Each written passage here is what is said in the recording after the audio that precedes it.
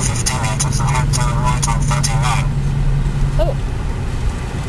But let's wait for pedestrians, shall we? Whoops, oh, I shouldn't film people. That's rude.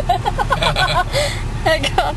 You be rude now. Alright, so this is the GPS software that's been installed on the sample reference design UMPC that we have. Hang on, turn the radio down. Okay, so we've just left our friend's place in Shepparton. Just trying to get to an angle. It's quite hot here. Yeah, it's in its mid-30s here. The sun is extremely bright. Well, it says on the outside of the car that it's 45 degrees, which means it's probably about 40.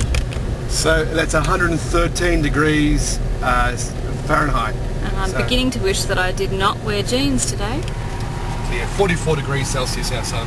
It's hot. Alright, so this is GPS software that's been installed. It's called... Laptop 10? Laptop 10, that's right. That's it. We'll give you more information about the software and that once we got a chance to read the PDF files and everything else on it.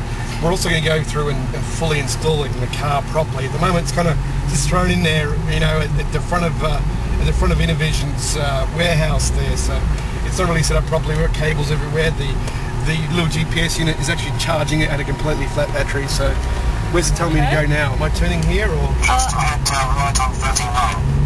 Widdenham Street, yes, turning right here. Yeah, when the light turns green maybe? But 1.7 kilometres ahead to New Harbour Road as it bears right.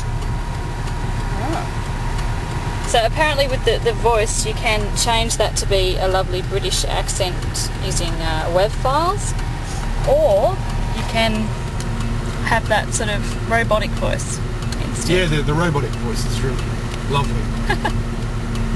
Alright, so we're on our way. We've programmed it to take us to Narendra, which is where we're going to stay the night. Yeah, definitely. Sounds good.